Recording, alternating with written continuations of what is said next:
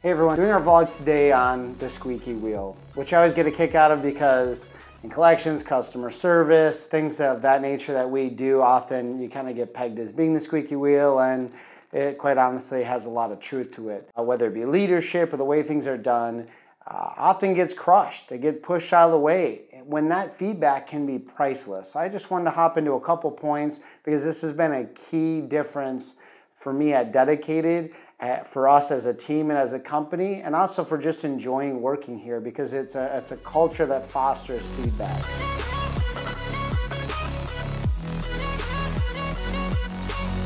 Hey everyone, Sean Smith here with Dedicated Commercial Recovery in Roseville, Minnesota. I'm the founder and CEO. So the first thing I'd say is you have to really foster and cultivate and create that environment. And especially when it comes to the leaders, your leaders have to model that they can take feedback, not only that they can take it, that they desire it. It's not the Sean show, it's not the leader show. It is what is the best way to do something. And if somebody has a better way of doing it, they can bring it to the table. Or if they think something is hurting the organization or slowing the process down, they can bring that to the leaders. And if the leaders aren't modeling that, then the organization won't model that. And I will just tell you, at Dedicated, as an example, there's just no room for a leadership other than one that not only is willing to take feedback, but actually asks for it and desires it so we can do it the best possible way. The next thing is this, and it's something it's very commonly said, but it isn't very commonly followed, is that you privately correct people and you publicly praise them. And that is huge. You just don't have the opportunity to get on someone in front of a group, or if someone's bringing you feedback and you just absolutely dismissive or don't care, you want to privately correct that person and publicly praise them. And I try to publicly praise people who challenge that. Now again, our monthly scrum where we all talk, maybe that's not the best place to challenge the status quo, and maybe there's some coaching that needs to be involved.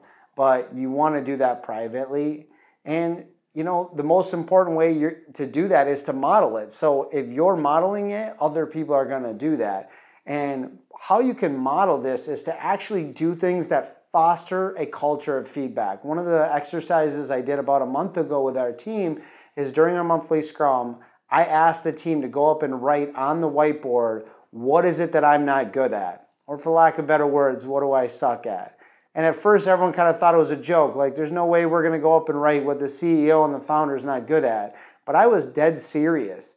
I wanted them to know that I can recognize that there's a couple things that I'm okay at, but there's a lot of stuff I'm not okay at. And that's why I hire amazing people around me to be on the team, because I can't be the end-all, be-all for everything. I have to hire experts and people who have different personality types, different natural abilities than me, and surround myself with those people. And after some motivation, people got up there and started writing things. And at the end of that, the people that did, they all received cash for doing that. And the point was to say, hey, we're going to reward people who challenge the status quo, who will challenge a leader, who are willing to point out what's not optimal in an organization. And I mess up all the time. And doing exercises like that really help.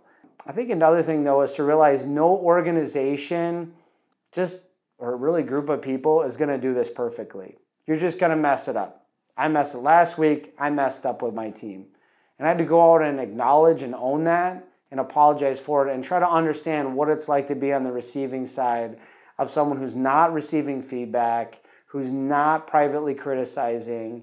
And that can be really tough to be on the receiving end, and it can be really tough as a leader to make those mistakes, but you got to own that, and you got to move forward and realize you're just not going to do it perfectly.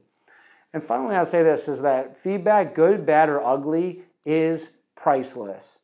And it's not just that you get it, it's then what you do with it. If you don't act on that, if you don't make the necessary changes, once you can even get the feedback, you're not going to retain clients. You're not going to retain good team members because they're not going to feel like they add value. They're not going to feel like they're heard, and you will never reach your potential. You'll never grow to the size you want to because you're going to be limited by the fact that it's being run in a dictatorship style instead of an open feedback, forum where leaders and anyone on the team can provide that feedback and create the best output. So I hope this has helped. As always, thank you for tuning in. Please like, subscribe, comment, share. We appreciate that so much. And as always, God bless.